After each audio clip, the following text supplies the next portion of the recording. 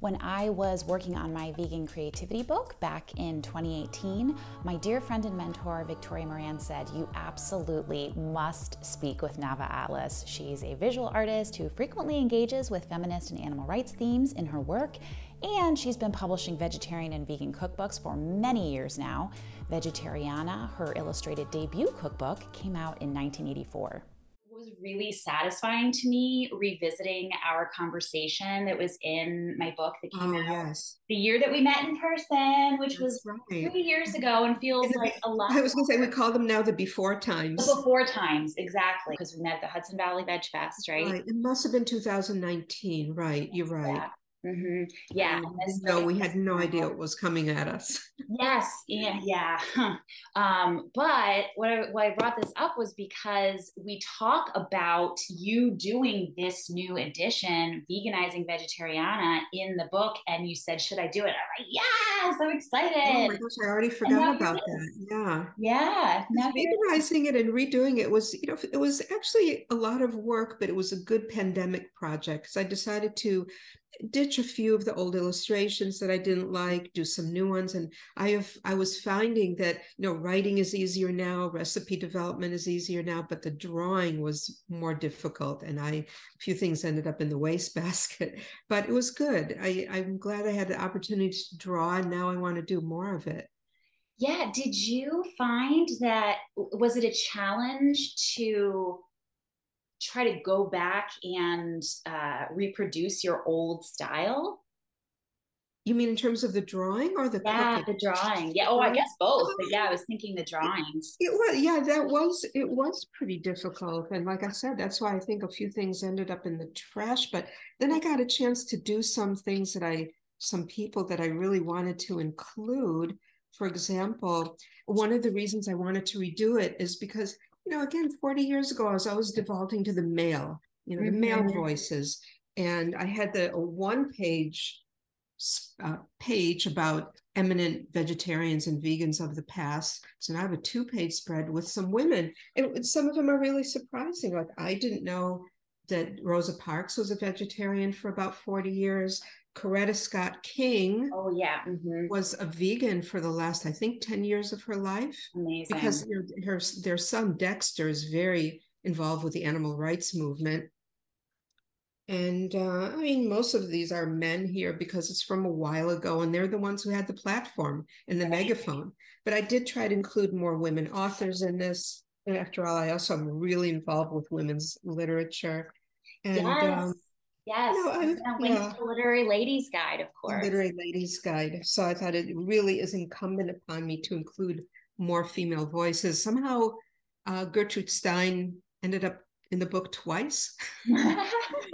Because she said such weird and wonderful things. Oh, actually, no. This first one is a quote by Alice E. Toklas, who is a really famous cook and gardener. Oh. So, and the next quote by Gertrude Stein was something, one of her absurdities. Oh, and I just wanted to draw some people I really like Che Yeah. Guevara, and Karl Marx is somewhere here. Karl Marx is so fun to draw. Oh, yeah. So here's Karl Marx. Mm. So yeah, it was a challenge to kind of match it up with my old style. Because as you know, as a writer, even as a writer, your outlook and your whole way of doing things changes even from decade to decade. So this is visual. So if I didn't match it up, it would be Mm. really obvious. Yeah, your So style evolves over time. really, You're not necessarily trying to, introduce new elements, and your sensibility is naturally evolving. And so of course your drawing style, I would imagine, would, change along with it. yeah, But I do a lot of my art digitally now, oh yes. like one of these young people today. Mhm. So, I mean, having a pencil in my hand is already a really strange concept, but it was so satisfying when the drawings came out well. So, like I said, I really don't want to get out of practice again. So, Yeah. I'm challenge myself to draw more often. Yeah. And So, and can then I can I show you what's cooking here in my oh kitchen? yes, please. I want to see what's for It's lunch. not going to be doing demo. Actually, this is going to be for dinner because my son is coming over. So I think maybe I'll need to push this back a tiny bit. But this kind of ties in to ingredients and techniques and how things have changed. So I have collard greens, which here, this is a full collard green. I didn't used to use collard greens quite as much until I did this book, Wild About Greens. And the old style of doing collard greens was to chop them up and then boil them to death. And then they become this like drab olive color and they're kind of slimy. So the new way of doing this, and again, I don't know, maybe I need to adjust a little bit. Oh, here we go. A little bit better. So here's the whole leaf. We're basically cutting it off the stem, which is really too tough to eat. I just discarded. I'm sure it could be like used for stock or something. So the new way of doing collard greens, and why collard greens are so important in the vegan world, is that they're a great source of calcium. So you just stack a few leaves on top of each other. All right. This is such a treat. And then roll it up really, really tightly, like this. And then slice them really, really thin into ribbons. And then because they're going to be very long, I cut once the other way. I mean, you saw how easy that was? Yeah. And then I put them in a colander and I give them a good rinse. I mean, you bring things home from the grocery store now, it looks like they've had a bath, but I still like to rinse things even if they're organic. So they're these like really nice ribbons. You can stir fry them. That's my favorite way, just stir fry. Put them into soups, whatever, and they cook up really quickly, and they're bright green, like they should be. So the other thing that I'm going to be cooking, this is a trick because people really like butternut squash. And have you ever come across a recipe that says peel and dice your butternut squash, but they don't mention that you need a chainsaw to do it, right? That's so true. I always felt so inadequate. Why can't I cut this with my decent knife? So I cheat a little bit. I wrap the whole thing up in foil. It would never have occurred to me to cook it that way. That's awesome. Put it in the oven. I'm going to have the oven on. It's going to be hot. I'll show you what I'm making next. And then if you're going to do something else with it, if it's going to be part of another dish or a stir fry or a stovetop thing, you bake it about halfway until you kind of can poke through the solid part with resistance.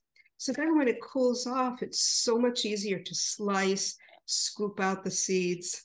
You can use a terrible knife, not a chainsaw or a chef knife.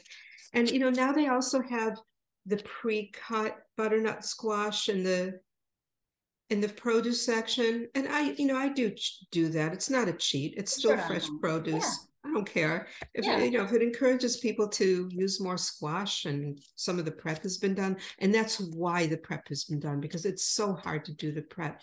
That being said, it's still tastier, it's still fresher tasting.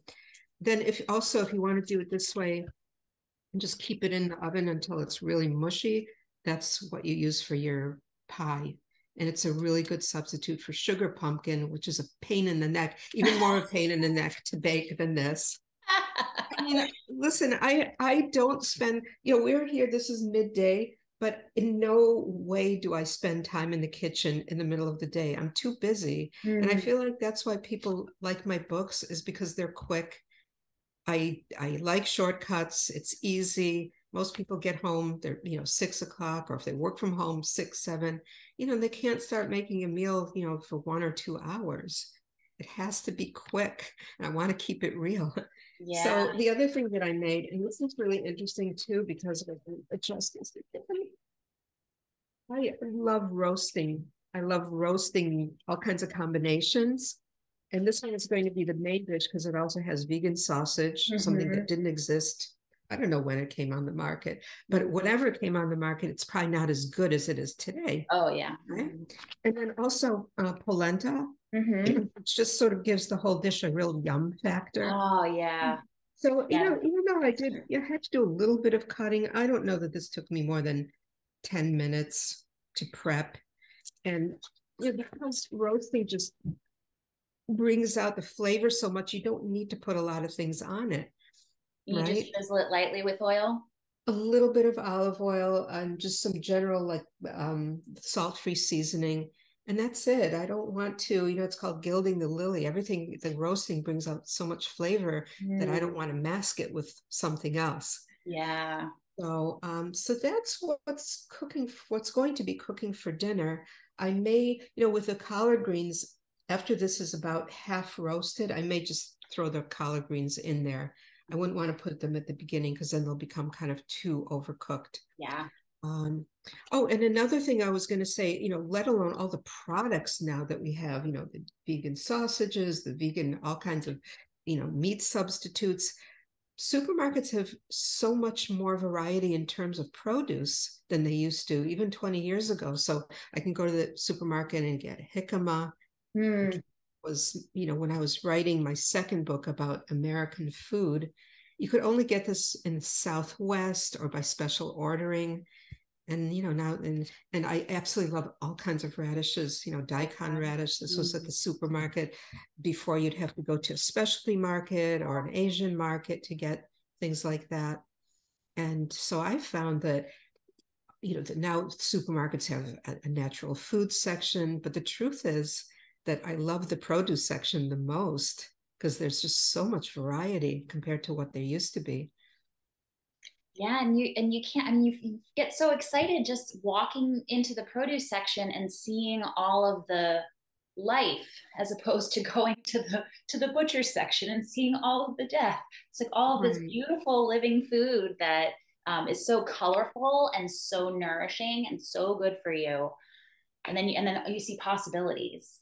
Absolutely. Yeah, it's Yeah, really I also, aside from, recipes, I just love to improvise based on what's at the store, what's in the fridge. It's so fun. mm, There's no pressure. And there's really, like, I really try stressing to people, it really doesn't take a lot of time. That's just an excuse. yeah, Yeah. yeah. Any kind of meal takes a little bit of time. A vegan meal doesn't really inherently take more time. Oh, this has already been so very nourishing in more ways than one. Well, thank you. Yeah, it's so fun to see what you're cooking today, or what you will be putting in the oven in a little bit. But yeah, and Yeah, that's I'm thinking if I get a little bit ambitious, I might take the jicama since I already have a hot oven and make jicama fries. ooh, Yeah, yes. Yeah, yeah, that that sounds would be good. fun. Yeah, I mean, Yeah, basically it's just chopped up jicama, but you cut it into fry shapes and it looks, enticing that way. Because we do eat with our eyes as well. that's true. Yeah, yeah, there is that aesthetic element Yeah, that especially me. I'm a very visually oriented person. mhm. And the saying is you also eat with your eyes, so it Mm. has to look good. I mean, aren't colorful vegetables more appealing looking than beige whatever? Check out NAVA'S delicious and inspiring links in the notes below this video.